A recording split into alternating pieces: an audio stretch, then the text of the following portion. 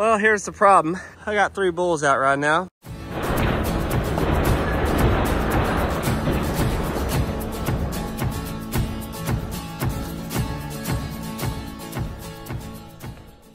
Well, here's the problem. That's the wrong side of the fence. I got 3 bulls out right now, but I just got the feeder in. A couple of them snuck out.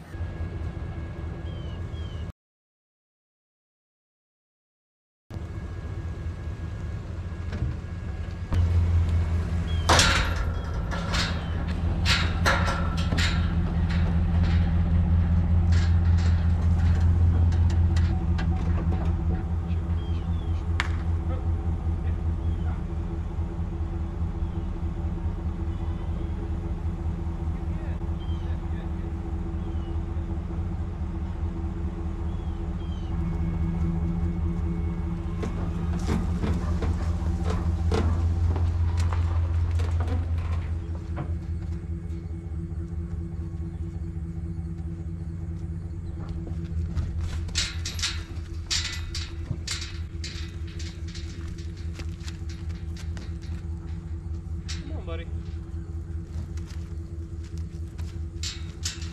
Come on.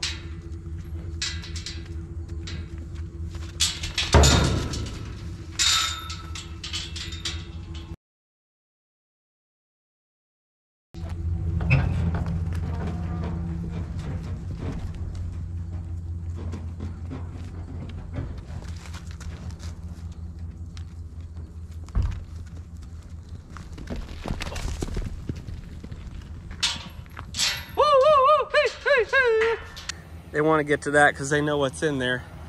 So I'm gonna sneak out of here, open up this gate.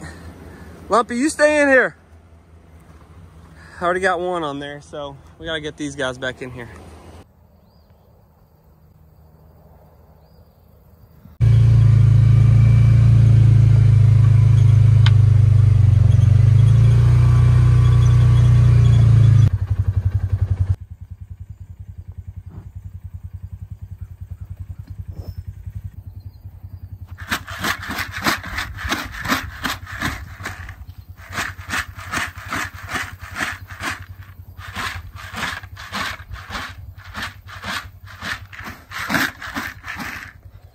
So I'll open this gate just in case they would go in there on their way back.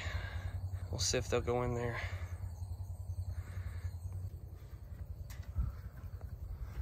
There we go, got them both back in. All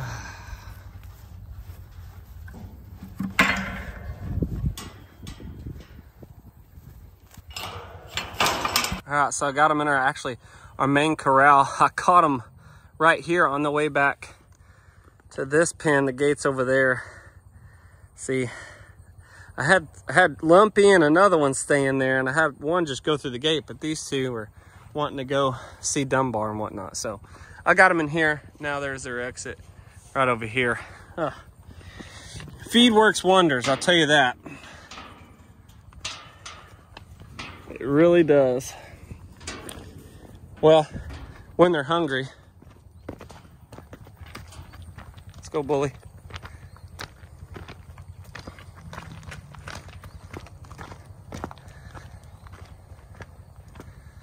They're out where they're supposed to be.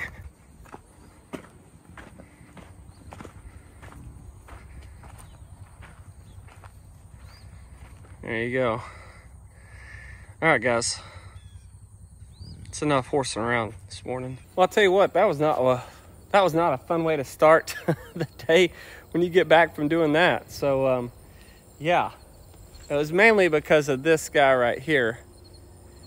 That is Eleanor's bull, in case you guys didn't know. He's a lot like her. He is very curious, very interested in everything. Well, he snuck through the gate, and I thought, okay, well, if I just pull that feeder through, he'll follow me through, and the rest will come through. Him and two others took their opportunity and scattered. So they were running around for a little bit, and I'm here by myself, but luckily I was able to get them back in. So thank gosh for that. But yes, this guy right here. Just a character.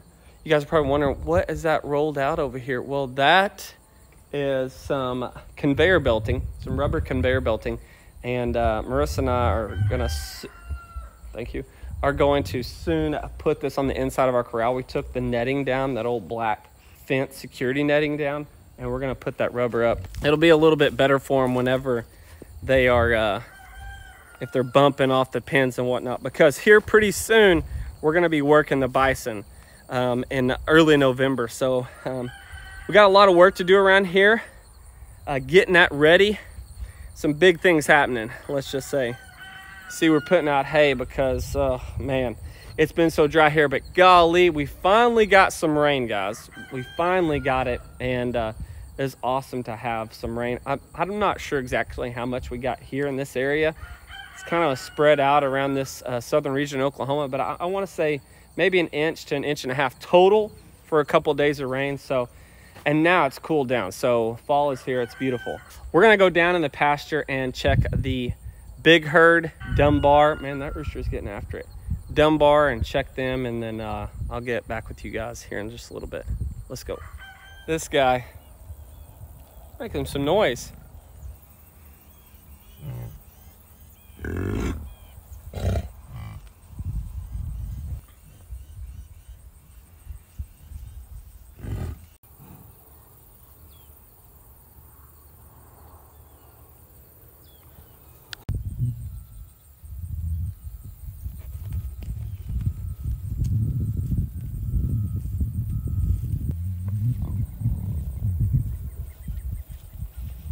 I know you guys probably miss seeing my bison. I know you do.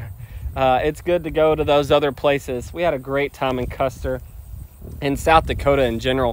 What a beautiful place. That place is different. It's not like Colorado. You know, you've got the pine trees and the Black Hills. It's just a different, unique place. And so we just had a great time. We were super tired, and we had a long week, but we got to see a lot of cool things and hang out with some good people.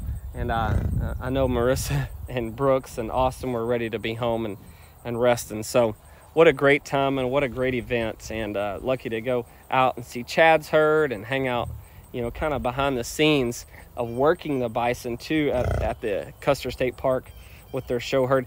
Those guys, by the way, I had a question from one of my videos, working them. They will work all of those bison and they'll sort them out. They'll get their vaccinations, tags, whatever they need.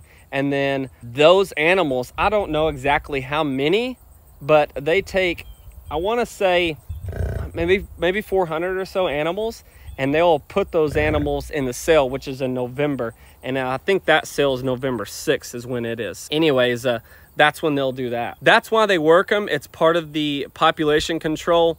And so they've got a heck of a management system up there, and that's a lot of that because of Chad Kramer. He's got it going on up there, but they'll sort them, they work them, just kind of like what we do here, basically. A lot of it, a lot of the same stuff that they do, we do.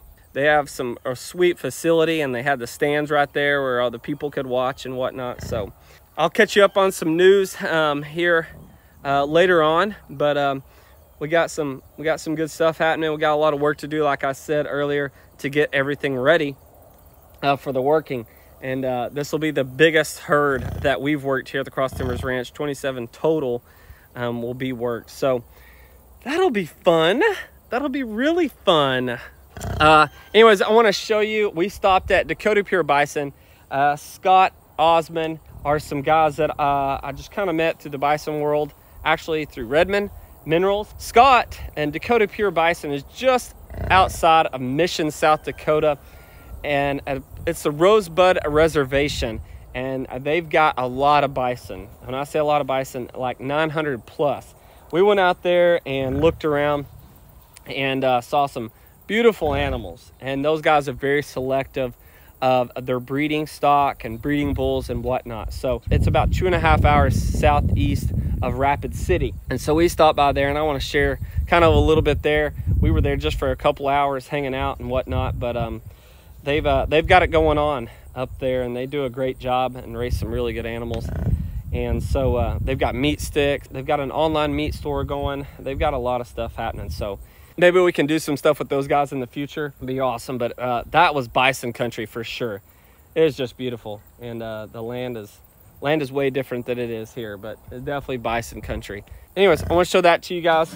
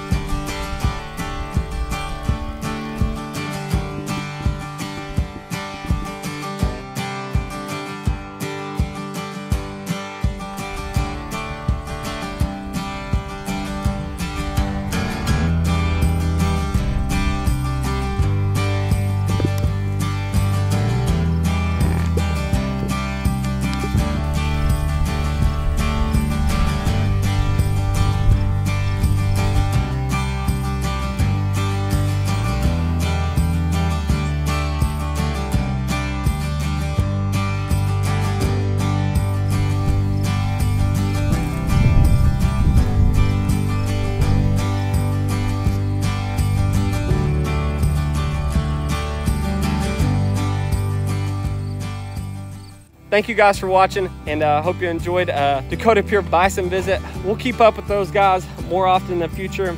Those guys, we stay tight with them. So thank you guys.